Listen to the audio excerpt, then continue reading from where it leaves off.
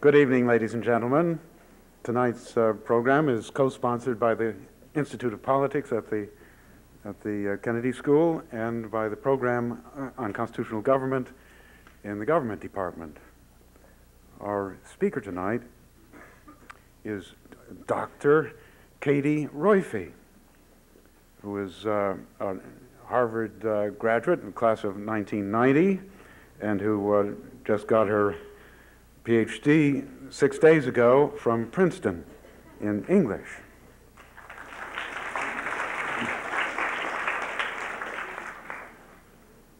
She's the author of the book, The Morning After: Sex, Fear, and Feminism on Campus, which has created much controversy, which we hope to prolong this evening.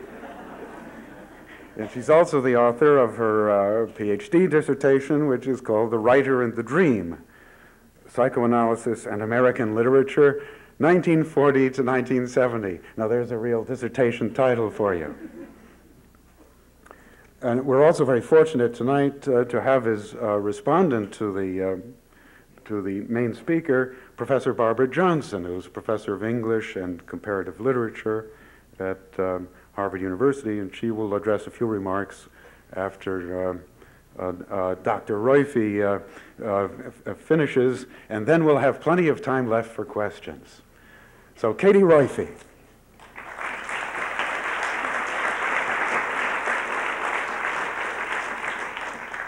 Thank you. I'm very grateful to be here. I have to confess that when someone says Dr. Roiphe, I sort of look around for my father, who is a doctor. And I'm very grateful to have a chance to talk here. I'm sorry if I sound like an aging jazz singer. That is because I'm losing my voice, but hopefully it will stay with me. What I'm going to do is introduce myself and lay out a few of the arguments in the book, and then I'm going to talk a little bit about my thoughts about the response to the book. And the reason I'm going to do this is not, to kind of give a personal media odyssey, but because I think that I sort of want to use myself as a case study, about how it is that we talk about ideas in this culture, and to kind of look at what's going on in feminism in the context of the larger cultural issues. And I'm going to try to talk briefly so that there's lots of time for questions and comments. So, my water. My grandmother lived in a world of manicures, hair salons, and no place to go in the morning. She shopped and played endless card games, the king and queen of hearts, spades, clubs, and diamonds absorbing all of her intellectual energy. She missed feminism, my mother told me, by only a few years. It would have saved her.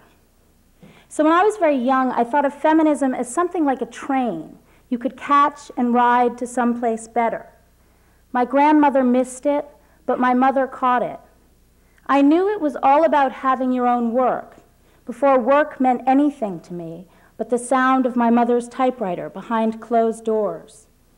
In the 60s, my mother had written Up the Sandbox, an early feminist novel recounting the elaborate escape fantasies of a bored housewife. Feminism had a lot to do with my mother's own escapes. I knew that.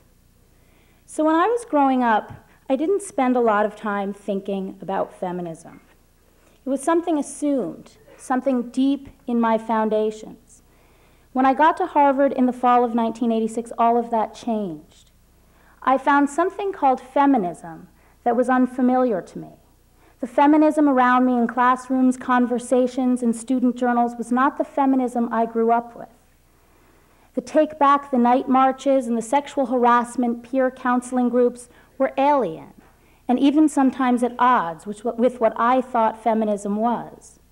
All of a sudden, feminism meant being angry at men looking at you on the street and writing about the, quote, colonialist appropriation of female discourse. It meant interpreting Andrew Marvell's To His Coy Mistress, which was one of my favorite poems of seduction, beginning with the lines, "Had we but world enough and time, this coyness lady were no crime," as a poem about date rape and verbal coercion. At Harvard, and later at graduate school in English literature at Princeton, I was surprised at how many things there were not to say, at the arguments and assertions that could not be made. lines that could not be crossed, taboos that could not be broken. The feminists around me had created their own rigid orthodoxy. You couldn't question the existence of a rape epidemic on American campuses. You couldn't suggest that the fascination with sexual harassment had to do with more than just sexual harassment. You couldn't say that Alice Walker was just a bad writer, and the list of couldn'ts went on and on. Listening to feminist conversations in and out of class, I was surprised at how fenced in they were, at how little territory there was that could actually be disputed. I remember standing outside of the Adams House dining hall looking at a purple poster with bold print saying, 1 in 4 women will be the victim of rape or attempted rape between the ages of 14 and 21. 1 in 4. I remember thinking to myself that if I was really standing in the middle of an epidemic, if 25% of my women friends were really being raped, wouldn't I know it? The answer is not that there is a conspiracy of silence, but that measuring rape is not as straightforward as it seems. Now I know that 73% of the women classified as rape victims in that famous 1 in 4 survey did not think that what had happened to them was rape. Now I know that one of the questions asked to get that number was, have you had sex with a man when you didn't want to because he gave you drugs or alcohol?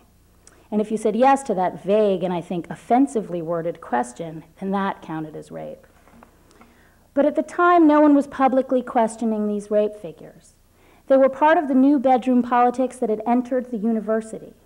Fighting against date rape and sexual harassment seemed to unite and inspire the feminists around me. Everything was cut and dried. It was feminists against the backlash, us against them, and increasingly I was them. As I see it, there are more than 2 sides to any issue, and the feminists are closer to their backlash than they'd like to think. The image that emerges from feminist preoccupations with issues like rape and sexual harassment is that of women as victims, offended by a professor's dirty joke, verbally pressured into sex by peers. This image of a delicate woman bears a striking resemblance to that 50s ideal my mother and the other women of her generation fought so hard to get away from. They didn't like her passivity, her wide-eyed innocence. They didn't like the fact that she was perpetually offended by sexual innuendo. She represented personal, social, and intellectual possibilities collapsed, and they worked and marched, shouted, and wrote to make her irrelevant for their daughters. But here she is again, with her pure intentions and her wide eyes. Only this time it is the feminists themselves who are breathing new life into her. The first piece I wrote on this subject was an op-ed for the New York Times in November of 1991. And in it I compared the standard American College Health Association pamphlets, which are distributed to freshmen across the country during their first weeks at college, to a Victorian guide to conduct written for young ladies in the 1850s. And the American College Health Association pamphlet had 2 columns. One said men, and the other said women. And the men column advised men. It said, and I'm quoting, "Your desires may be beyond your control, but your actions are within your control." And the women column advised its delicate readers, and I am quoting here, "Communicate your limits clearly. If someone starts to offend you, tell them firmly and early." The Victorian guide similarly warned, quote, "Never join in any rude plays that will subject you to being kissed or handled in any way by gentlemen. Do not suffer your hand to be held or squeezed without showing it displeases you by instantly withdrawing it."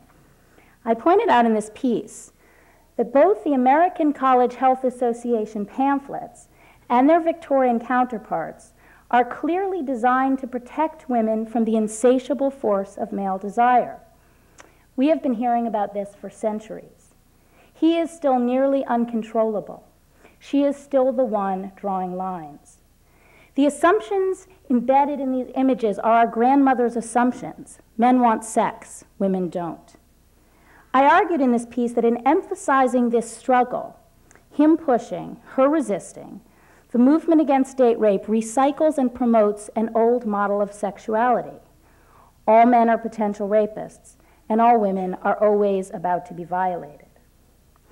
I also argued against expanding definitions of rape to include things like verbal coercion. That's classified as pressure or manipulation, not including threats of force, or explicit consent, and that means that you need a yes. It's not, no means no is not enough. You actually need, as one pamphlet says, quote, a clear, sober yes. Now, these definitions of rape, I think, are based on an assumption of female passivity. By viewing rape as encompassing more than the use of physical force or the threat of physical force, rape crisis feminists reinforce traditional views about the fragility of the female will. The idea that women can't withstand verbal or emotional pressure infantilizes them. The suggestion lurking behind this definition of rape is that men are not just physically, but intellectually and emotionally more powerful than women. Now, a Manners Guide from 1848 warns young women, quote, the more attractive his exterior, the more dangerous he is as a companion to young girls. And the more likely he is to dazzle and bewilder her mind. He can, with a subtlety almost beyond her powers of detection, change her ordinary views of things, confuse her judgments, and destroy her rational confidence in the discriminating powers of her own mind, end quote. So, this fear of verbal coercion does not have its origins in modern feminism. The idea that young girls will be swayed, their judgments overturned, their minds dazzled and bewildered by the sheer force of masculine logic has been included in the date rape pamphlets they've been writing for more than a century. Universities have also become so saturated with the idea of sexual harassment that the phrase no longer applies to extremes of human behavior. Now, Susan Terez of the SHARE program at Princeton announced into a microphone at a Take Back the Night march that 88% of Princeton's female students had experienced some form of sexual harassment. Catherine McKinnon writes, only 7.8% of women in the United States are not sexually assaulted or harassed in their lifetimes. Now, what is going on? But once you cast the net so wide as to include everyone's everyday experience, identifying sexual harassment becomes a way of interpreting the sexual texture of daily life instead of isolating individual events. In an essay attempting to profile the quintessential sexual harasser, two feminists warn in conclusion and in all seriousness, quote, the harasser is similar, perhaps disturbingly so, to the average man. Now, as one peruses guidelines on sexual harassment, it's pretty clear where the average man comes in, because like most common definitions of sexual harassment, Princeton's definition includes, quote, leering and ogling, I never know how to say this word, ogling, whistling, sexual innuendo, and other suggestive or offensive or derogatory comments, jokes, or humor about sex.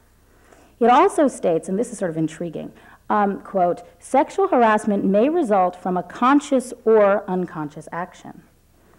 Now, McKinnon's statistic also includes obscene phone calls as sexual harassment.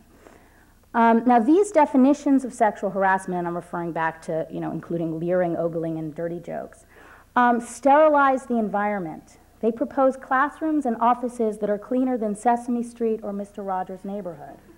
Like the rhetoric about date rape, this extreme inclusiveness also forces women into old roles. What message are we sending if we say we want to be equals? We want to be doctors and lawyers, professors, editors, bankers, and congresswomen, but if you tell a dirty joke, we're going to burst into tears. With these expansive definitions of sexual harassment, sex itself gets pushed into a dark, seamy male domain. I think we're doing female children a disservice when we teach them, as young as 5, that they have a special sexual vulnerability. That if a boy on their school bus uses naughty language, then that is sexual harassment, that they can't take care of it themselves, that they should call the teacher. So that's my quick overview of the book. It's not a scientific survey measuring the immeasurable with statistical certainty. It's not a comprehensive encyclopedic sociological analysis. I am not a camera, to invert Christopher Isherwood's famous narrative metaphor. I cannot offer the objective truth unfiltered through my own opinion. I've written only what I see, limited, personal, but entirely real. I have written my impressions. The book came out of frustration, out of anger, out of the names I've been called, out of all the times I didn't feel like I could say something because it might offend the current feminist sensibility. But there's something else. My grandmother and her card games, her hands turning over card after card, memorizing numbers. It is out of the deep belief that some feminisms are better than others that I've written this book. But something strange happens when a book enters the cartoon world of the media. After the book came out, I would read descriptions of myself as, quote, a neoconservative, an anti-feminist, part of the backlash against women, and even in Newsweek, the Clarence Thomas of women. Yes, it's true. And from the outraged descriptions of my book, you would think that I was actually saying things that no one who is not behind bars would say. You would think that I was saying rape does not exist. It sometimes seems to me that when people see words like rape or sexual harassment, red lights flash and alarms go off in their heads and they forget how to read. In saying that we should not hinge our identity as women on the idea of being sexually vulnerable and victimized, I am certainly not saying that women are never victims. But it wasn't just the media. I was the Clarence Thomas of women in universities too. After I wrote the first short piece in the New York Times, I was living in Princeton at the time, there was a group of graduate students in my classes who then decided that they couldn't talk to me or look at me. This is even in class. They circulated and posted a petition all over class denouncing me, saying that I, quote, did not understand the extent to which gender, race, and class had radically been given voice in the academy, even though the piece I wrote had nothing to do with race or class. Written in the collective we, the petition also condemned the fact that I had mentioned Henry James as a sort of sign of my reactionary views. Now, this letter was also signed not just by graduate students, but also by faculty members, and kind of posted up over the department and over the university. And Elaine Showalter, who was the chairman of the English department, had to call a meeting because classes couldn't actually go on because there was too much antagonism and people weren't speaking to each other. Now, I bring this up because as I am thinking about living and working in universities, I think we have to try to understand the mechanisms of intellectual taboos. I think it's important to understand why Neil Gilbert, who teaches at Berkeley, and he's the sociologist who first criticized that 1 in 4 statistic, and why it is that he has picketers outside of his classrooms with signs that say, "Kill Neil Gilbert," and "Cut it out or cut it off." I also want to try to understand why students at Brown heckled Camille Paglia, making it all but impossible for her to finish a sentence. Why a professor at a West Coast university tells me he feels like he can't carry my book around campus, and for that matter, why is it that there are books that we feel like we can't carry around campus? Somehow we've reached a point in American universities where books themselves are considered dangerous. Ideas are considered dangerous. A point where there are things you are simply not supposed to say, think, or read.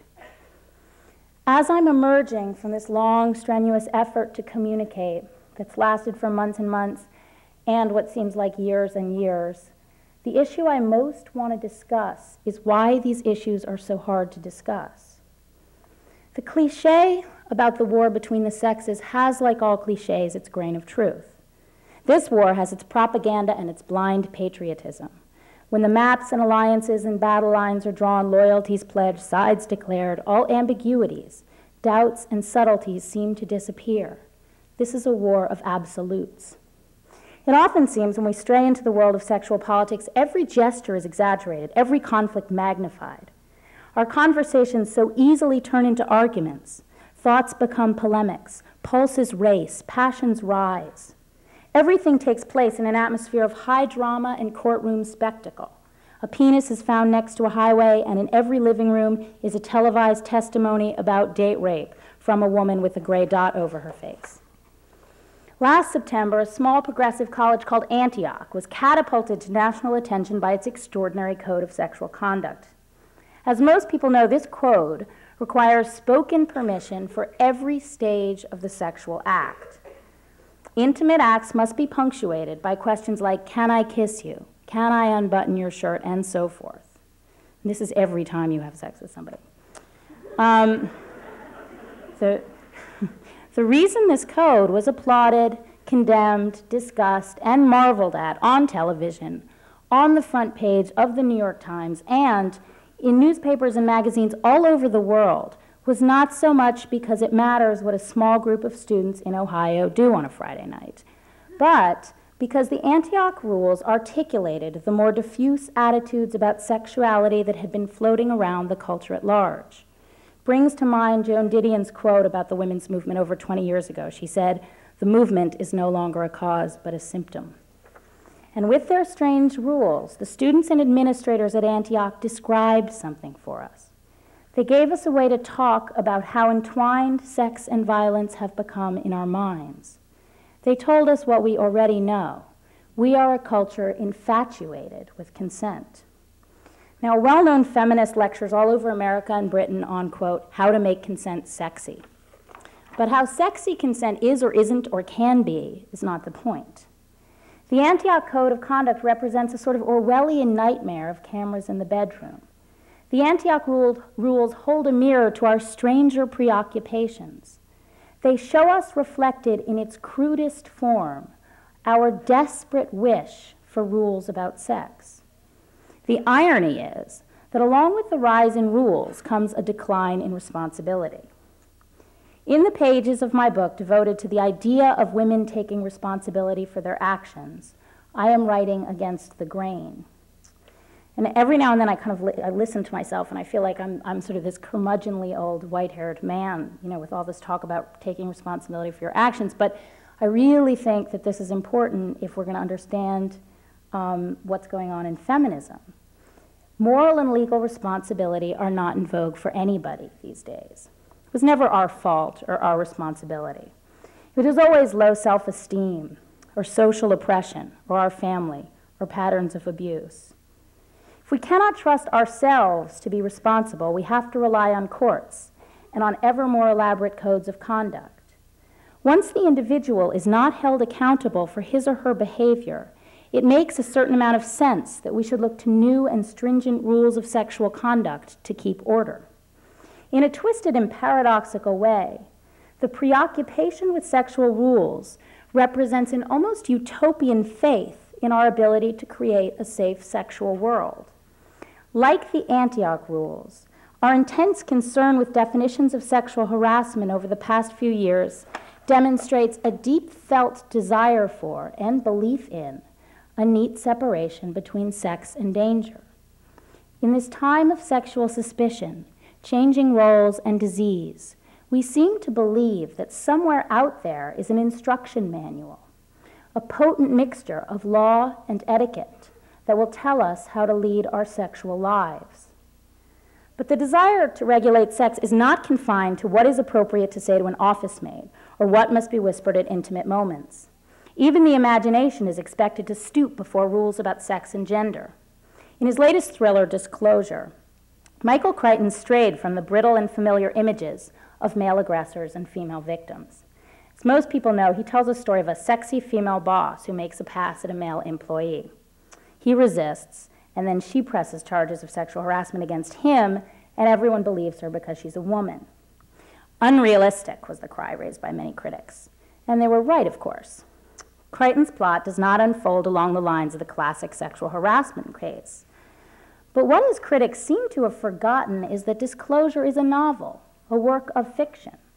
Michael Crichton has no obligation to what is euphemistically called realism, and is actually something a lot more like political acceptability. When he wrote Jurassic Park, no one complained, dinosaurs don't really roam the earth. But treading on the delicate ground of gender relations, Crichton does not have that same kind of literary freedom. And a critic at the Los Angeles Times complained that she felt as if Crichton were cutting ahead of a line that women have been waiting in for a long time.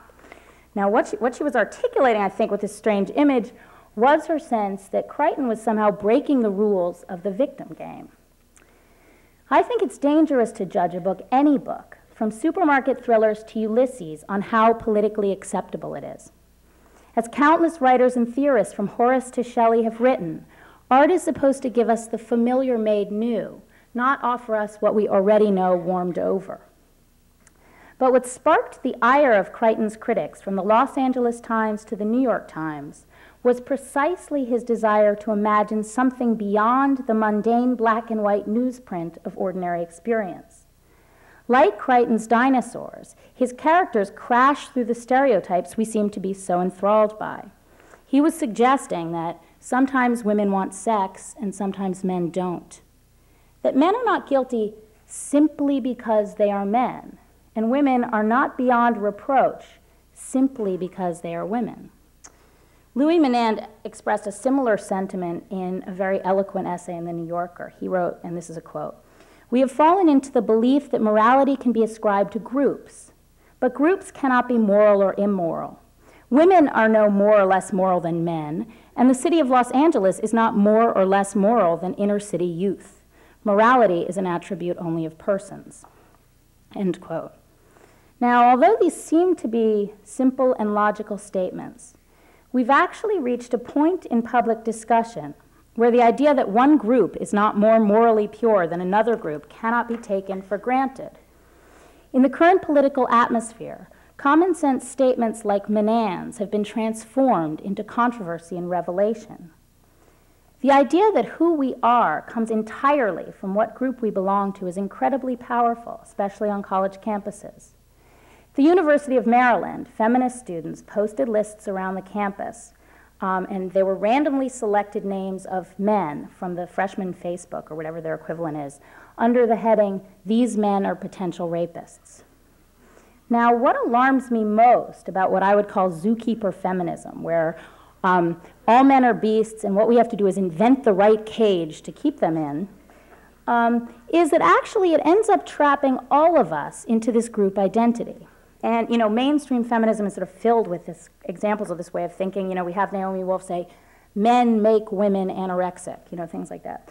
We also have Catherine McKinnon saying, "All women are silenced." And if you don't feel silenced, if you don't feel offended by Playboy, if you don't feel like you are living in a constant state of violence and intimidation by men, then you've been brainwashed.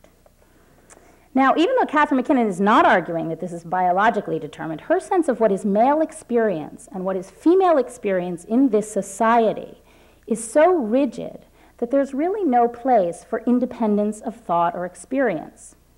Susan Brownmiller wrote in her best-selling book, Against Our Will, there's a quote, "From prehistoric times to the present, I believe rape has played a critical function.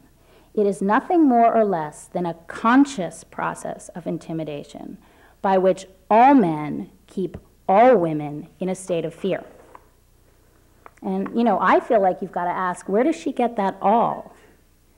To me, the single thing that is most disturbing about the scramble for victim status is this idea that all men are X and all women are Y. And it is that it doesn't leave space for us to think and act as individuals. So the question becomes, how have we arrived at a place where banal assertions like all men are not potential rapists are worth hundreds and hundreds of letters to an author? The answer seems to me that as a culture we have become astonishingly intolerant of dissent. I don't use words like dissent easily. To me, the word dissent seems like something dragged down from the attic, still dusty from the 1930s and harsh exchanges about Trotsky and Stalin in New York leftist circles.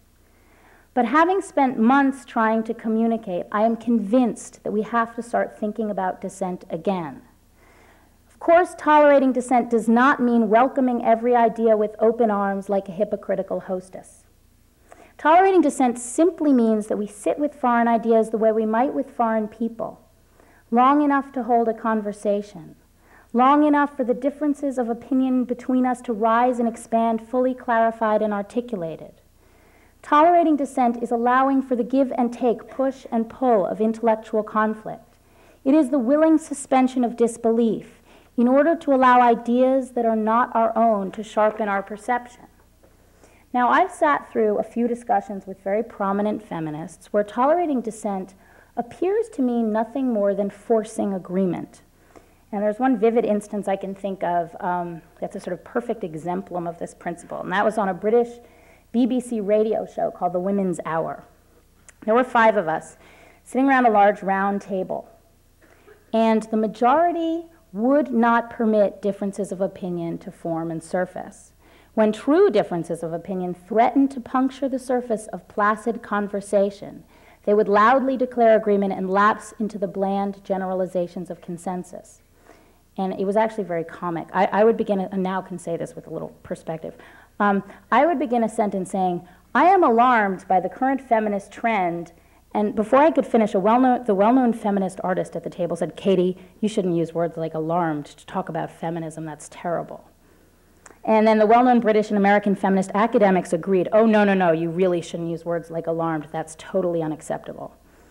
This is absolutely what happened, and having agreed amongst themselves that I shouldn't use the word alarmed, they never got around to letting me finish my sentence.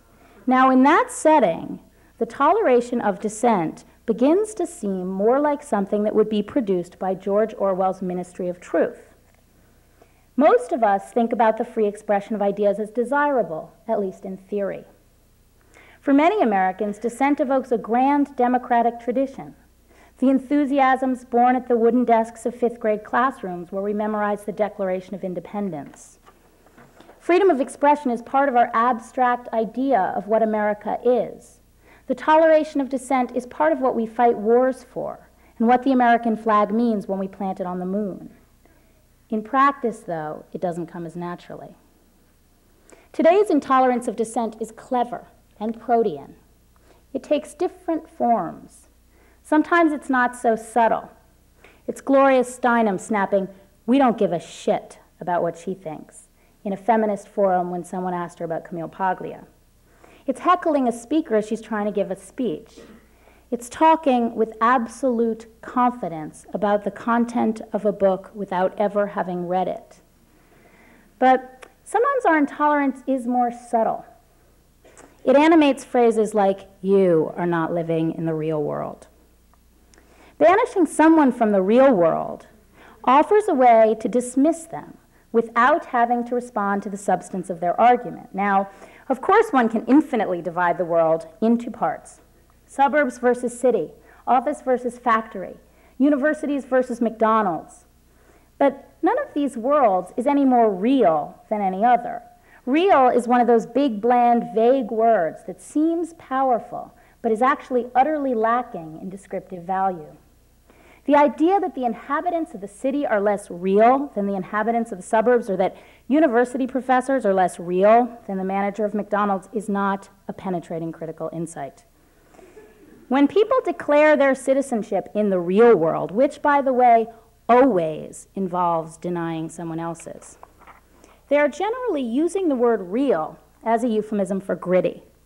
Drawing on the hollowest rhetoric of the 1960s, they're declaring that one can write with authority only if one has come from a background which is socially disadvantaged enough.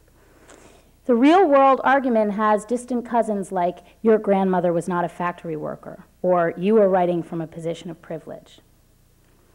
The idea that facts of this kind are, in and of themselves, enough to disqualify someone from writing has spread from academia into the culture at large. Another form of intolerance breathes life into words like the backlash. So even Betty Friedan is classified by Susan Faludi as part of the backlash, because since she's written The Feminine Mystique, she hasn't been towing the party line. These kind of words force a confrontation. They offer us a choice. Embrace the article or book in question as truth, or dismiss it entirely. In an age of fast foods and microwave ovens, it seems natural enough to reach for the equivalent for ideas. It's tempting, convenient really, to glance at an article and immediately categorize it as ours or theirs without bothering to think it through. But nothing interesting can come out of cultural discussions that are right against wrong, as appealing as they seem. They satisfy us, like watching war footage or sports. There's no doubt that it is somehow reassuring and maybe more entertaining to watch the forces of darkness battle the forces of light without any twinges of doubt about which are which. But tolerating dissent is about sustaining that doubt, keeping it alive long enough to come to one's own conclusions. Intolerance of dissent disguises itself most convincingly in an argument that a book like mine might, quote, fall into the wrong hands. Countless people have raised the concern that my book would be, quote, used by the enemy. This anxiety is based on the assumption that the Rush Limbaughs and Ronald Reagans and Pat Buchanans of the world need a book like mine to justify their ways. They don't. No matter how much we might like to, we can't control what the enemy reads. We can't control how the enemy interprets what it reads. The enemy has lots and lots of information available to it, but then again, so do we. Well, people say, the enemy doesn't read for ambiguities, the enemy reads for simple messages. But perhaps this assumption about the enemy conceals an admission about ourselves. Very few of us are reading for anything other than absolutes. It seems to me that we need to worry less about the enemy and more about ourselves and our own ability to read and consume ideas that are not ours. The real enemy, as far as I am concerned, is that which inspires us to be quiet, cautious, and acceptable. The lethal belief that we should not publicly think or analyze or question our assumptions is the contemporary version of what people said to Philip Roth. He shouldn't publish his novels about Jewish families, no matter how good they were, no matter how many glints of truth people saw in them, because they were, quote, bad for the Jews. But what is bad for the Jews, or for women, or for the culture at large, is if we have reached a point where people are not supposed to express their views. If feminism is going to be a vital movement, then it's going to have to be able to sustain critique. Not just critiques like we should be able to wear lipstick, but critiques that are unsettling, critiques that shake us. By definition, true dissent is disturbing, uncomfortable. It is precisely what we don't want to hear. But without it, we can never get to a place where our exchange of insults becomes an exchange of ideas. I don't think there's anything particularly outrageous in the pages of my book, anything worthy of the fury it inspired. But it happened to fall into a cultural discussion that, aside from the lone dissenting voice of Camille Paglia, was not really a discussion at all. On issues like sexual harassment and date rape, there has been one accepted position in the mainstream media over the past few years, recycled and given back to us again and again in slightly different forms. We have to see our way past the rules of discussion. We have to invent ways to talk about politics and sex and responsibility that allow for independence of thought. We should owe allegiance only to what is vivid, original, and interesting. We should owe allegiance only to what feels true. As the conversation opens up to more and varied voices, I hope there will be room for the jostling of ideas, for nuances and complexities, for speculations and ruminations, not just for the sound and the fury. Thank you.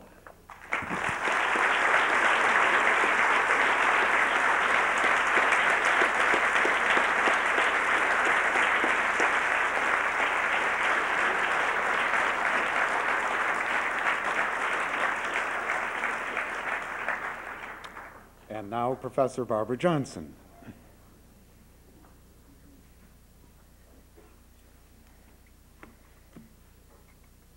I agree that we're a culture that doesn't easily tolerate dissent, but I find that the phrase tolerating dissent is itself in some ways oxymoronic. That is, to tolerate dissent in some ways is already to blunt it or to start toward a consensus on principle rather than to have the intolerance of dissent be a sign that there is dissent. In other words, when does dissent begin and end, and when does toleration begin and end? Is it a division that can be made between sound and fury on the one hand and reasoned discourse on the other? Is that what tolerating dissent would be, that there would be a format of debate and that, that disagreeing would be possible because it would not be in the form of absolute rejections or absolute acceptances and them and us rhetoric. And I certainly think that the them and us rhetoric is a way of avoiding facing the hard issues involved in any attempt to deal, especially with sexuality and sexual life and the power the power relations that are sometimes mediated through sexuality. So let me just start by saying that, let me just ask you one question. Was it you or the publisher that decided to change the subtitle of the book? The publisher. Because the original publication was, the subtitle was Sex, Fear, and Feminism on Campus. And in the paperback version, it is merely Sex, Fear, and Feminism. And I think that the campus as a setting for the thoughts and the observations is an important part of the study and the analysis, because if sexuality, and particularly female sexuality, is an issue, it is certainly partly always going to be a complicated issue within institutions that have as their clientele adolescent women. But the book begins by saying old feminism or good feminism was a feminism that brought about sexual freedom, that released women from their subjection to the climate of virtue and the constraints of innocence, and thus old feminism was what freed women to say yes. But now, the new feminism seems to be training women that somehow they should learn to say no, or that, which is in a way what you're saying, and I'll say more about that. The other way of looking at that is that the new feminism says that the freedom to say yes can only be real if there is the freedom to say no, or in other words, if women are setting, or at least participating in the setting of the conditions of their own pleasure. It seems to me that the freedom to say no is just as important as the freedom to say yes, but that still implies that women's freedom is a response rather than an initiation of a sexual encounter or a sexual life. That is, women's desire or female desire seems to be eclipsed in both the question of yes and the question of no when it's phrased in that way. It seems to me that the smart reading in the book is to say that in attempting to ensure that some of the ways in which women are oppressed don't happen, that is, women have the right to complain about sexual victimization where perhaps earlier they only could feel bad about themselves or take it, that inevitably seems to lead to a moment where the very rhetoric of the manuals about how to deal with date rape or rape and sexual violence in general, the rhetoric of those manuals are reconstructing an image of women's sexuality which is not freeing but rather confining. That is, repeating the construction of women's sexuality as innocence and as always resistant, never initiating sexual acts. And it seems to me that is, in a way, a smart reading of the way the rhetoric constructs an image of women. That is, in the very attempt to show that sexual violence might be an issue and that women have to be able to feel empowered to deal with that. In the very act of describing this, an image of women is a kind of byproduct, that is, that women are in fact victims.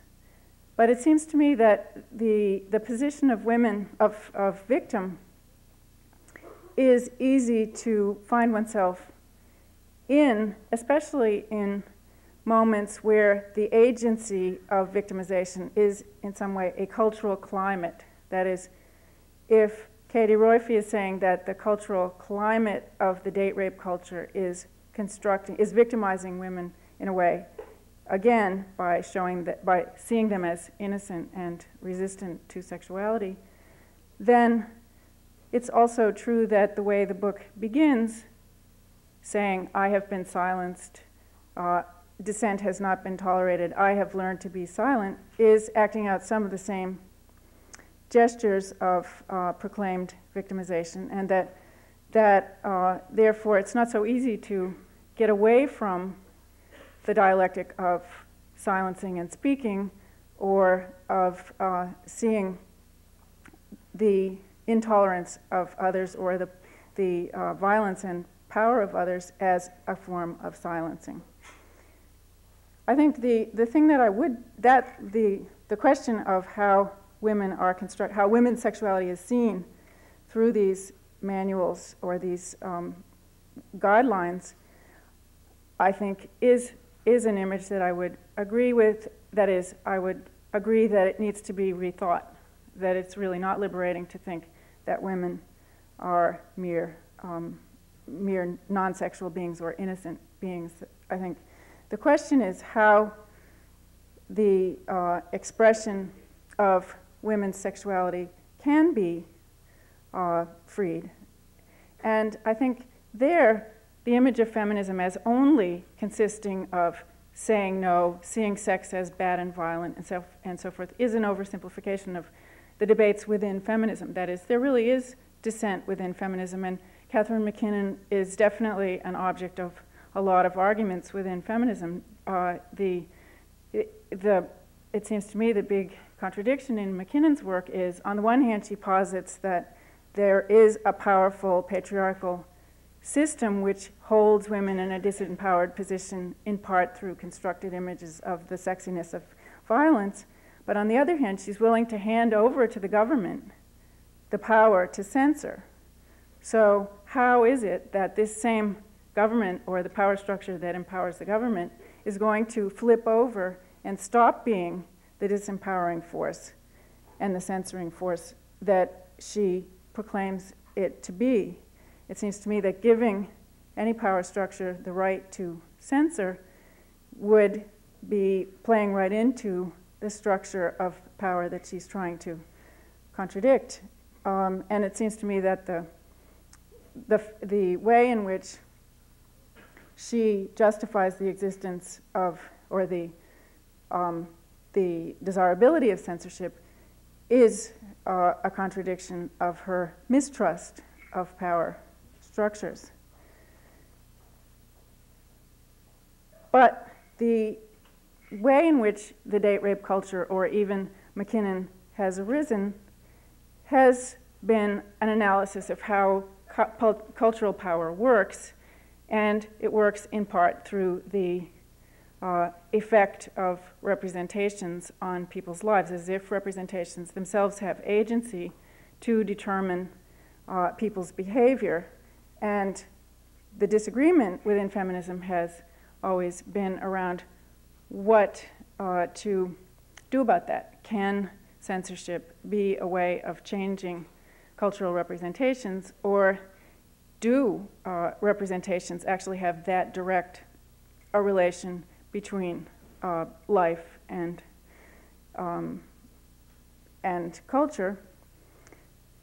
The final point I'd like to make, so the first point was, it's a good reading to say that inadvertently almost the date rape culture has constructed an image of women as victim that is in some ways confining.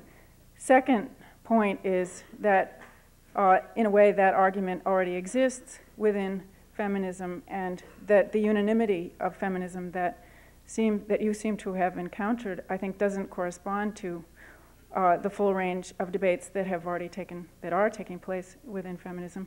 And the third point I'd like to make is that in some ways implicitly, by saying that women are wrong to feel violated, or that such a reaction to a date rape situation is inadequate, that they should just grit their teeth and chin up and brazen it out, implies that it's women who have to adjust or change. That is, that nothing needs to be critiqued in the way power functions or the way sexuality works through acculturation, but rather that, once again, women adjust to whatever happens to them.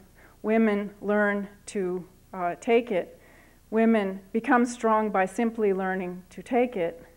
And so that seems, in a way, like as old-fashioned as the image of women as victims. It seems to me that there is room for a critique, and yet that the construction of women as victims is ultimately not doing justice to the issues of freedom that feminism existed to raise.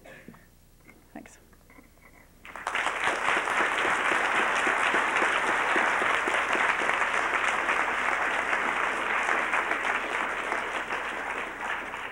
I'm going to try to respond quickly so we can also have audience questions. First of all, the change in the subtitle from sex, fear, and feminism on campus to sex, fear, and feminism, which is not my choice or have anything I ever had anything to do with. But the rationale behind that, if you were curious, was that so many people were writing in saying, you know, this is exactly like what I felt at my office. And, you know, firemen saying, like, you know, we had just had this big thing over sexual harassment, and could we have pictures of our girlfriends half naked, and this is what I was thinking, and so that enough people from enough, you know, I kind of wrote this thing, and I said, here's what I saw. And I wrote it very explicitly saying, you know, this is from the campus and on the campus, and this is what I think, but that other people saw in it enough from their experience that the publishers felt that this was actually a book which wasn't just about campuses. And as for the question of unity, you know, and I'm not meaning, you know, and the reason that I say in the beginning of the book, I wrote the book out of the belief that some feminisms are better than others, is that, you know, clearly I'm not trying to imply, I mean, for the sake of argument, one has to talk about feminism. And if you had that S on the end every time you mentioned it, it'd be incredibly annoying to read. But I do think that why my book, I mean, and you know, you do think about this, when I said that question, you know, why should I get all these hundreds and hundreds of letters from men saying, you know, I'm grateful for you for saying all men aren't potential rapists. I mean, you know, this is weird, right? Because, I mean, here we are. I've said this thing that is the most banal statement in the world, and yet this statement, enough people feel that, you know, actually this is something that needs to be said, and that to me is a sign of, you know, a certain amount of intolerance, so that it's really only Camille Paglia kind of, you know, screaming and yelling and waving her arms around on stages and talking really, really quickly. And, you know, it's, the thing about that is, you know, is that there has been a problem. I mean, clearly, the reason that my book got so many people so mad, and what people said to me all the time about the book, and, you know, this is, of course, a mixed compliment, you know, your book started this huge fight at my dinner party, or I broke up with my boyfriend over your book. You know, this is the kind of thing where, you know, what that tells me is that there hasn't been a whole lot of open discussion on this. I mean, that's something about it, and I really don't, you know, you'd like to think it's the book I wrote and my complicated analysis of dating rituals on campuses, but no, it isn't. It's actually the fact that we haven't been in, and again, this isn't, part of this is mainstream media. I mean, this hasn't been in the mainstream media, you know, and I would never say I was silenced. You know, one of the things that I object to is the kind of Princeton student getting up at a microphone and saying, I have been silenced, because I actually feel like she's not society's silenced. You know, she's not society's disenfranchised, and that, you know, all I'm trying to say is I was kind of pathetic. I was an adolescent conformist who wanted to dress like everybody else in Adam's house, and you can see I still dress like everybody else in Adam's house. And I still, to this day, I'm still trying. So you know, this is conformism. So, you know, my own fault, certainly. But still, I mean, there is something weird about the fact that those Take Back the Night marches, year after year, they go, you know, 2, 4, 6, 8, no more date rape, women unite, take back the night, candles and drum beats and this and that. And I don't remember anybody feeling that they could say out loud to anybody else, you know, God, I think this is weird. You know, and I mean, to a certain extent, I felt that way. Now, that is changing, you know, and when I go and talk on campuses, people come up to me, and sometimes if I'm at a place like Brown, they won't do it publicly. I mean, this will be very furtive, and they'll say, you know, I'm really so glad you said this, because I've been thinking this for so long, and I never felt like it was okay to say these things. So that's that first part. And the second part of what you were saying, which is a kind of, you know, which I think is a lack of clarity on my part, is not, I'm not saying to women, you know, grit your teeth, like, okay, so he forced you to have sex with him, who cares? I'm really not saying that.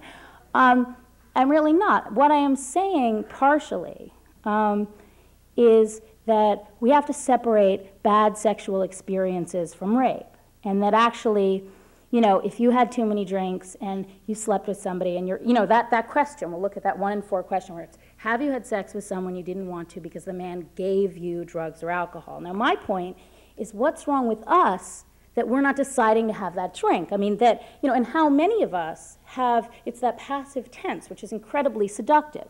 You know, it's and I will admit, I'll be the first to admit, I talked, for all my years at Harvard, now I'm reliving them, I talked about my life in the passive tense. You know, this thing happened to me last night, and it's incredibly appealing. And here's this political ideology that says to us, okay, you feel miserable the next morning, well, maybe that was rape.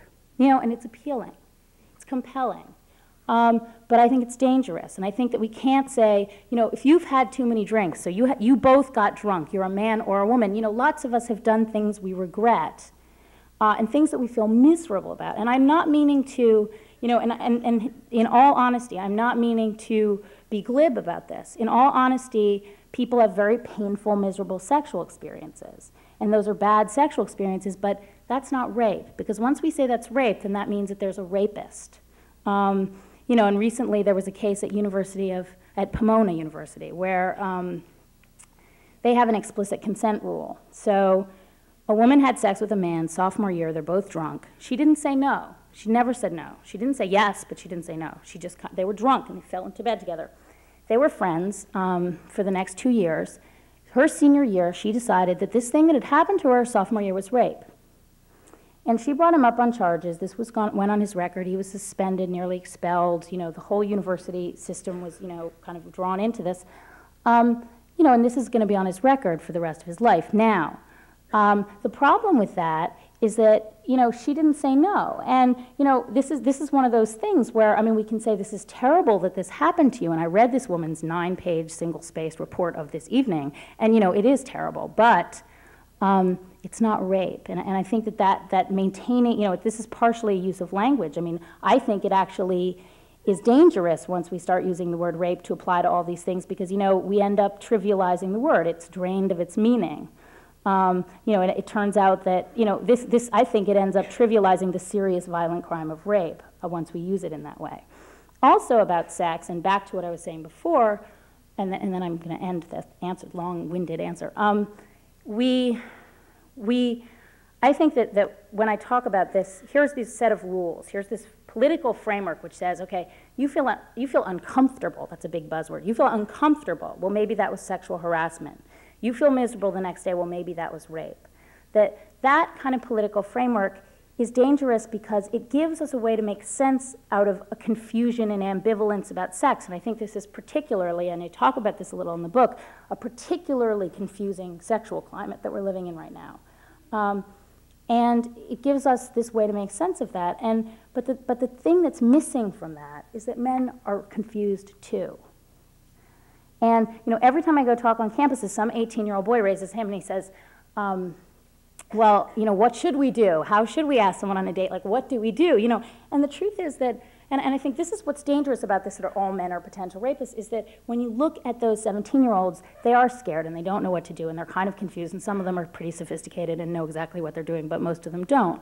And you know, when we that's why I look, you know, we look at that date rape film, and I think it's employing these stereotypes and these myths of what a man is and what a woman is that aren't true, because really the missing thing there is that those men are feeling all sorts of pressures and all sorts of anxieties and ambivalences that, you know, they're also subject to.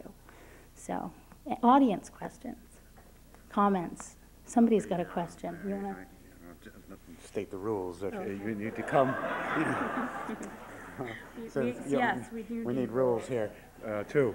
And if you could come, there are 2 microphones here and, on either side, and if you could come and please identify yourself and ask a short, paralyzing question. Thanks. Yes. Hi, my name is Andre. I'm an undergraduate, and I was just curious as to what your definition of rape is. You haven't really told us yet, and I guess my question in terms of that would be, do you think that rape is possible under a marriage contract, in a marriage? Okay.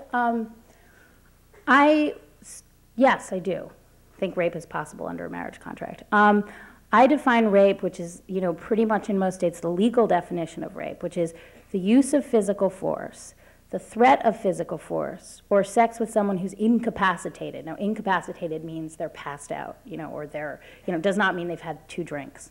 So that's my definition. Okay, and also I wanted to say really quick, I was sort of amazed because it seems like you and Barbara Johnson to some extent agree. So I'm not sure how to reconcile that, but it seems like you agree. And she may be more amazed.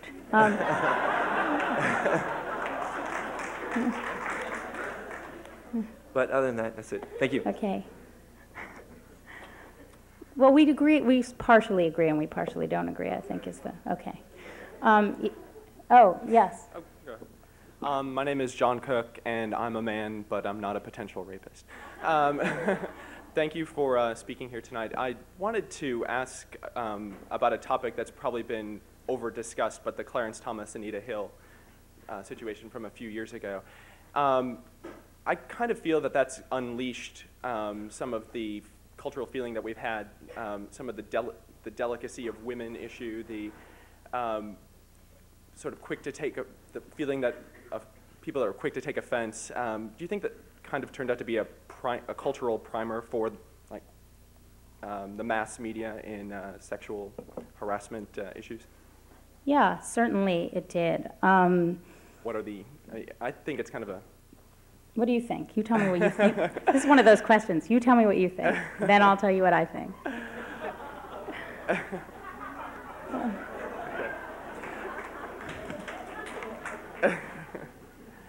Well, it seems that there wasn't the best foundation on which to have an argument about sexual harassment. It was something that happened 10 years ago. It was something that was vague. It was something that was not addressed at the time. Mm-hmm. But by Anita Hill becoming sort of enthroned as the queen of the way to do this, mm-hmm. I think it was dangerous that something that might have kind of slipped by in a discussion 5 years ago suddenly resurfaced and said, oh my gosh, I've been mm-hmm. sexually harassed. Mm-hmm. So. Well, I'm sorry I did this to you. It's my fault. Okay. You know, it's one of those things where we don't know really what happened between Anita Hill and Clarence Thomas. And, you know, this always comes up with these sort of he said, she said things. You know, people always say, okay, well, what do you think about William Kennedy Smith? And the truth is, I don't know, I wasn't there, you know, and this is why we have a legal system, you know. So you're right. I mean, I think in a certain way, of course, this is the only way we can talk, you know, we can't sort of deliberate about abstract legal questions in the media. So we need, you know, the sort of beautiful woman to go on television and say, this is what happened to me, and we need the drama in order to talk about it. I think the danger with Anita Hill is that she became kind of a heroine. I mean, to me, that she, you know, and I read this story about an 8-year-old girl who had been listening to the hearings with her mother, and she realized that she'd been sexually harassed because 2 boys in her playground had said to her, I want to hump you. and she realized this is sexual harassment. And you know, again, this is what I was talking about before, you know, where we're teaching 5-year-olds now and 4th graders, you know, about sexual harassment in public school curriculums. And I do think that, you know, I wouldn't want that to be my daughter, to think, you know, this is the way you deal with, you know, if the little boys say that they want to hump you, then that's sexual harassment. You should go get the principal, you know, and probably like call in the federal, you know, set federal investigations in motion, which actually did happen with a 7-year-old. But I mean, again, about Anita Hill is, I think that, you know, a lot of things came out of those hearings and some of them were good and some of them weren't good. I mean, I think the good thing that did come out of those hearings was that suddenly there was this visual image in people's living rooms where they saw very vividly, this is the number of men in our government. You know, and all of a sudden it was like, wait a minute, there's only, you know, there's this one woman and all these men. And that, you know, for some reason, and this is, you know, a sort of depressing thing for, I think, is the power of television. I mean, this is the power of television. And suddenly people are like, you know, we've got to elect women into our, you know, we forgot. We realize now we have to elect women into the Senate and Congress. And you know, that's good. So I think, you know, and I think, you know, all that, the sort of hyper paranoia and the lists, you know, you go into certain corporations and you see these lists in the bathroom of things you are not supposed to say to your coworkers and things like this, which are very ominous, and I think certainly come from that. But, you know, it was going to happen sooner. You know, if it wasn't Anita Hill and Clarence Thomas, it's going to be somebody else, because, you know, like these, you know, it's really not, Anita Hill didn't start anything. It's like people are feeling this sort of need for sexual rules, and this, you know, the whole kind of chemistry was right, and, you know, it would have been somebody else. So, yes.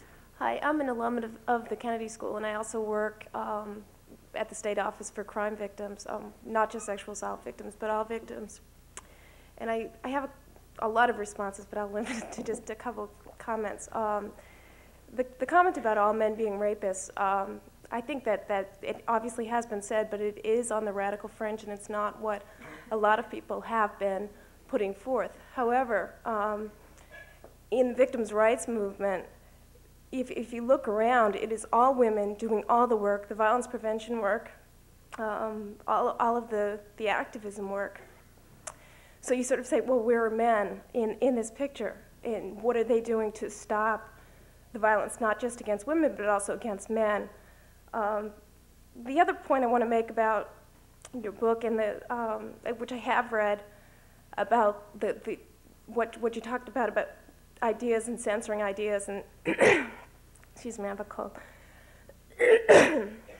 But I think your book did raise a lot of points that needed to be aired. What I didn't like about your book was your tone and your sort of really, what I considered a kind of flip attitude towards victimization and what really does happen to people. I can't tell you the hours that I have spent on the phone with people after your book came out, talking to them, you know, about, you know, not that it doesn't invalidate what happened to you, and because I'm going to have media clips this high about, you know, praising your book. I mean, you talked about the media criticism of your book. There was quite a bit of media coverage that was very favorable, and it sort of said, oh yes, well let's get back to reality now, and let's just, okay, this is what happens in rape. It's not that big of a problem anymore.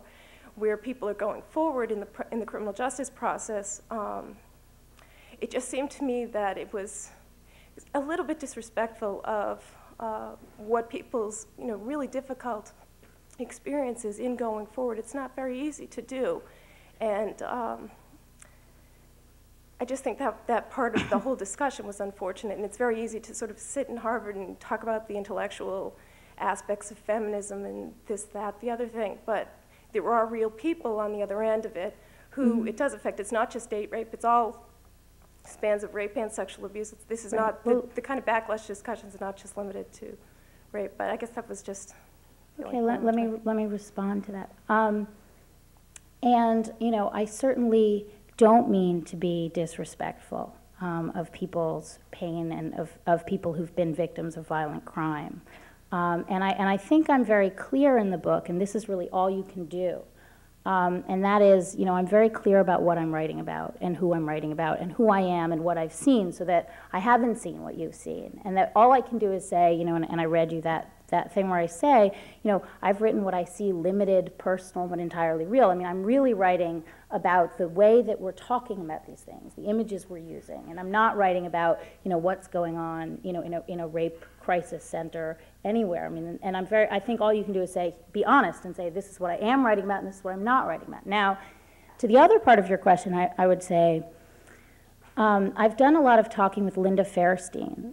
Do you know who she is? Okay, for people who don't know, she was the woman lawyer she's now head of the Manhattan Sex Crimes Unit. And she was the lawyer who prosecuted the Central Park rape trial, which most people will remember. And when you see a blonde woman lawyer in a movie prosecuting rape, it's based on Linda Fairstein. I mean, she's written a book called Sexual Violence, which is about her experience working with rape. And we've done a lot of talking together, and what's been really interesting is that she's said to me, she totally agrees with everything in my book. Now, what's interesting about this is that she said to me, actually, all of this stuff where we're muddying the definition of rape is actually making it harder in a legal setting to prosecute rape. And that, I was with her, we had this interview, and the interviewer said, well, I had this experience once where a man, he was bigger than me. I didn't say no, but I felt he was bigger than me, and I sort of felt like it was, rape, but I didn't say no. And I didn't say anything, but Linda said to this woman, that was not rape. And, that kind of thinking is making it difficult to actually prosecute rape. And if you read the rapes that Linda Fairstein talks about, this is a very violent crime, and I agree with you, this is a horrible violent crime. And every rape she talks about involves violence. It's not one of these things where, I had a few drinks and I didn't say no and I didn't say yes and I woke up the next morning, and that she was saying, this kind of expanding definition makes it much more difficult to prosecute rape. So that's my answer. Okay. Thanks. I'm Kathy Richmond. I'm in Romance, Languages, and Literature as a graduate student, and I'm lucky not to have classmates like yours. We seem to have a lot more room for discussion than you seem to have had at Princeton. And I've been thinking about how to address my question to you, and I think it has to be about, in a way, institutional forces. And I think when you talk about silencing, there seems to be some kind of silencing that threatens you and other kinds that threaten other people. So I think that it's a very telling change, the change in the title of your book. So because people wrote in and it seemed to touch a chord, even though you wrote it about on campus, it's now taken as in the greater society. And you felt moved by people who had written to you, but that seems to be a more acceptable response to you than people who would criticize. You had talked about some other bunch of letter writing that didn't sound all right. It was hysteria and mass media hype. And I guess my real question to you is, if you don't respond to institutional silencing forces, what happens? And the reason it strikes me now is that I was curious to see your reaction to your host's, what I took as dismissive introduction of your thesis title. And I may be touchy being in literature, but it seemed to me that poo-poo, that was quite a title for literature. So I'm bringing in three things at the same time. Okay.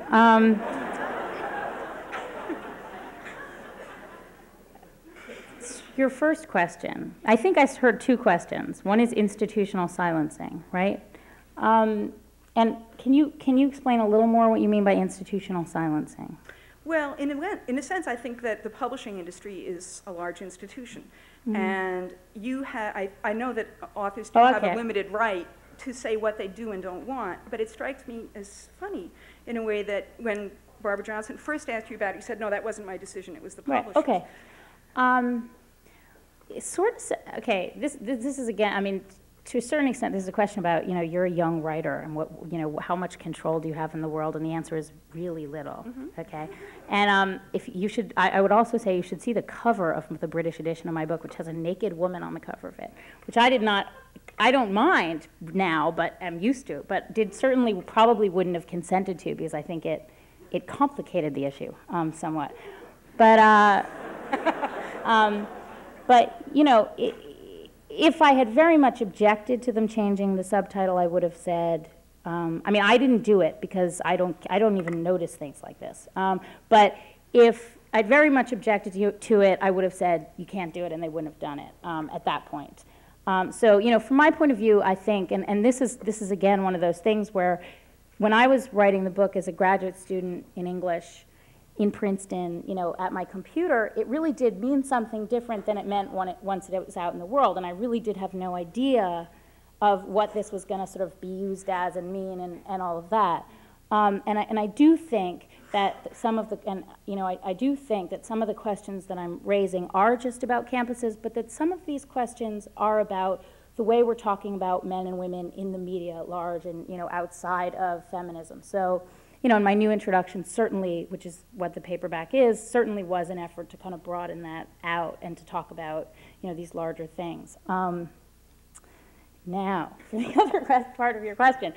Well, you know, I don't know, maybe, I just worried that you might, in a way, be the, I forget the adjective you used, but the something hostess that was... Hypocritical hostess. Oh, God. I think I probably, I certainly was raised to be a hypocritical hostess. And no, you know, I'm very, you know, I just defended my PhD, so it's still sort of, you know, this thing which is, I barely conceive of as out in the world, and I'm, you know, I sort of think a certain amount of teasing about these things is all right. You know, we'll see when the book comes out. Maybe I'll change the subtitle now. Don't. Thank you. Hi, my name is Moon and I'm an undergraduate. And I just wanted to say first that I liked a lot of your points and I thought you spoke well. My question has to do with the fact that you referred a few times to the feminists in the third person. And I found that a little odd. I know you've been referred to by some people as a doomy feminist, and whether or not you like that moniker, my question is whether you see your images of strong and powerful women as maybe being part of feminism. Maybe you see the feminism you grew up with as being broad and pluralistic enough to encompass what you have to say, and maybe you wouldn't want to boil that down to just the date rape movement you seem to have equated it with. Okay, let me, then I haven't been clear enough here then. Because I do certainly consider myself a feminist. And I think it's possible to say there are a lot of things in the feminism that I saw around me that I did not identify with. You know, and certainly feminism is having trouble. You know, we sort of hear this all the time. Younger women aren't wanting to identify themselves as feminists. I think some of these reasons are why. You know, I do think of myself as a feminist, and I do think that there is a kind of feminism which I can imagine, and I think that, you know, that Do Me Feminist article, which has certainly, you know, haunted me, is actually, you know, what he was getting at in that article was, you know, and he was writing, this was an article, a cover story in Esquire magazine, which Anna Quindlen, among many other people, have been objecting to. And this article, what he was saying was that feminists, you know, there can be this sort of strong pro-sex strain of feminism, which is not about women as victims and is not about, you know, a kind of shrinking violet image of feminism. And I do think that can, you know, that there's certainly things are starting to change. And one of the things that I guess I haven't quite talked about is that from when I first started writing this book to now, I do feel like things have changed, you know, for a whole number of different reasons. That suddenly it is easier to come out and talk about these things, you know, and that that there is starting to be more discussion and more dissent, and there is starting to be a sort of what I think is a different vision of what feminism can be. Mm-hmm. But how much of the feminism you talk about is the date rape movement, and how much is all the rest of it? I mean, the date rape movement as feminism. Mm-hmm. Do you think that you've maybe made that? Well, no. What I was talking about, which is not just date rape movement, but also has to do with a certain interest in sexual harassment. It also has to do with Susan Faludi's formulation of the backlash against women. It also has to do with Naomi Wolf's, you know, Vogue magazine is making us anorexic. I mean, it's a whole strain of feminism, which, I mean, now Naomi's changed her mind somewhat from this. But, you know, so that I'm talking about a certain kind, you know, it's Gloria Steinem's revolution from within. I mean, I'm talking about when we think of feminism in the mainstream, this is what we think of. So, you know, I'm not just talking about, you know, the date rape issue as what I'm objecting to. Hi, my name is Maria. I'm an undergraduate also. First, I'd like to thank you for writing your book, because when I read it, I was like, wow, someone thinks like me. And I always thought it was kind of wrong for me to think that way. Like, it's a conflict of interest because I am a woman to think these things. So first, I'd like to thank you for that. My question is directed to Professor Johnson. I just want to know what her reaction is to the statistics you mentioned about 7.8% of the women in the United States or the world would be the only ones not experiencing some form of sexual harassment or attack. Or Good question. Go ahead. do you think that this is exaggerated, or? I think a lot of it is a question of interpretation. Obviously, it doesn't seem true to me if sexual violence is taken in a literal sense. If you want to have an encompassing critique of how culture still finds ways of disempowering women, and that certain unfreedoms remain for women disproportionately. No, I obviously don't think that there's any way to give the number, since it's such a debated matter. The petition, I think that Katie Lewis in her book talks very much about how the numbers are based on interpretations of facts, and I think also that it is true that although the so-called date rape movement has made rape into a big issue, it still is very hard to prosecute rape. And so the seeming dominance of the anti-rape movement hasn't really penetrated into the legal ability to defend women or to prosecute cases. And it's really much easier than it was through certain ways of including or excluding evidence, or certain ways of believing or disbelieving women have been under discussion, but really very little has changed in the date prosecution, the rape prosecution. And so, in some ways, the whole idea that the date rape movement has become powerful is an exaggeration. That the new power of women to be repressive is an exaggeration. Do you agree with her definition of what date rape would include and would not include? Or would you say that it was a broader and more blurry line? Well, I think I would want to keep the legal definition for the word rape.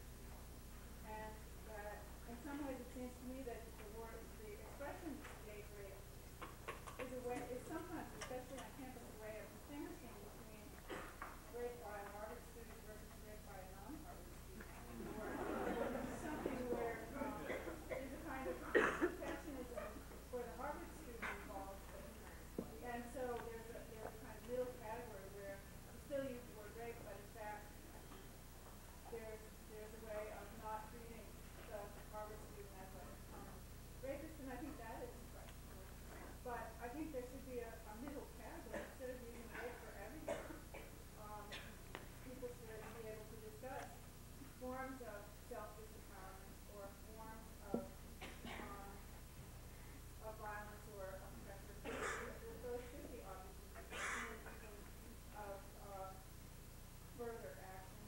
But it does seem to me a good idea to keep the definition of rape closer to the legal definition. Okay, thank you. Hi. Hi. We actually only have time, I think, for 2 more questions. 2 more? Okay. Yeah, go ahead. I made it. My name's Kylie. I'm a student here at the Kennedy School.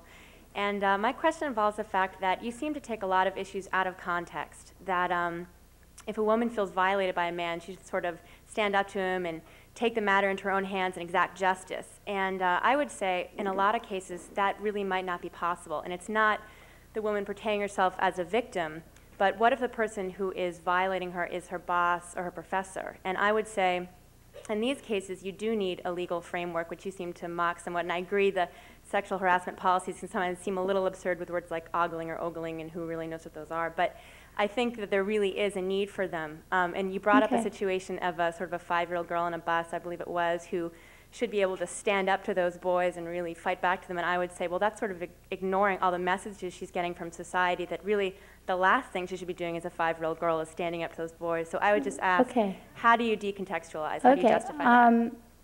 The thing is that, you know, you say, well, the messages she's getting from society, you know, are telling her that she can't, you know, talk back to those boys. But I would be worried that if we say to her, if we sort of say to her, you know, this is sexual harassment, I mean, that the message that we are then sending her is, you can't take care of yourself. And there's what I think the danger with some of these rules, and I certainly would agree with you, that we don't want, I mean, I'm not saying that we should not have such a thing called sexual harassment, okay, and that there is no such thing as abuses of power, because clearly, if a professor, if a boss is abusing power in a certain way, then that should be counted as sexual harassment. I would certainly agree with that.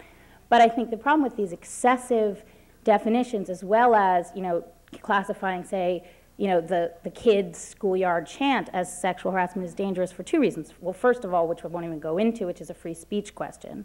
You know, which has been coming up a lot, especially on universities. But second of all is, you know, to me, the danger is that we can institutionalize the idea that women are passive and vulnerable. And that the danger is, you know, I mean, that kids are very nasty to each other. You know, all little children are incredibly nasty to each other. And they say horrible, nasty things to each other all the time. And you know, it's not just the boys saying nasty things to girls. I mean, and girls are nasty to each other. Girls are I think girls are incredibly nasty to each other. But that this shouldn't be,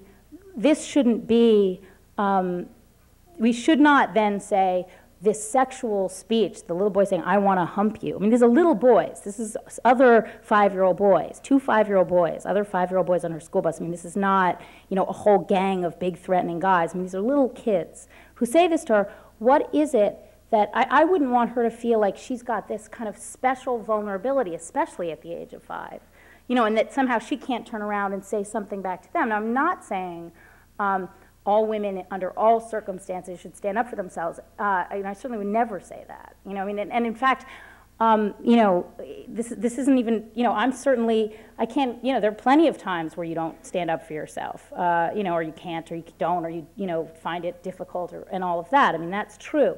But that's not what I'm talking about. I'm talking about what are the consequences of making rules, like the Antioch rules say, or laws, you know, that then, you know, make this into what we are. You know, and there's certainly women there are feminist legal scholars who've said we shouldn't have a special category called sexual harassment, that it should all be harassment. There are definitely, I mean, obviously we've got trouble. We're still working through this. Hostile or offensive work environment is clearly not specific enough. You know, what does this mean? What can this mean? I mean, this is something that we obviously are still groping around and haven't, you know, as I am not a legal scholar, I can't really, you know, I don't know the best way to do it. I mean, certainly, though, I do believe harassment exists. I just think that we have to separate what's sexuality or what's flirtation or what's, you know, bad behavior from, you know, sexual harassment. So you're not against sexual harassment policies in general, you're against it going too far in your definition of too far? Is that correct? Okay, thanks. Hi, I'm Cheryl, and I'm an undergrad, and I was wondering how you feel about finals clubs. Ooh. Suddenly I was like, I barely can remember final clubs. I never went to finals clubs. This actually was an issue because this was actually a feminist issue of the day, I think. But I've never been to finals clubs. And I guess, you know, I don't object to finals clubs on the point necessarily just because of women. You know, I also think that I think finals clubs are a sort of disgusting institution, you know, for all of their exclusionary principles that they represent. I can't imagine wanting to go to a party at a finals club. So, which is why this never compelled itself to me as an issue. But, you know, so at Princeton, actually, there was, you know, they have those eating clubs, which is the parallel there, and the woman just won a case against one of them where she sued that women had to be admitted. And this was a big thing there. So I don't know. I mean, basically, I think that they should be abolished. How about that? Thank you.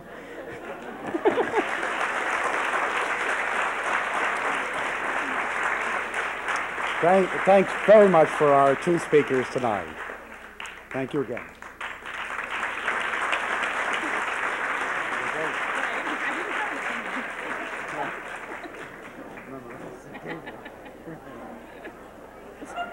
I have an opinion. Going from something, my dissertation title, I was like, huh.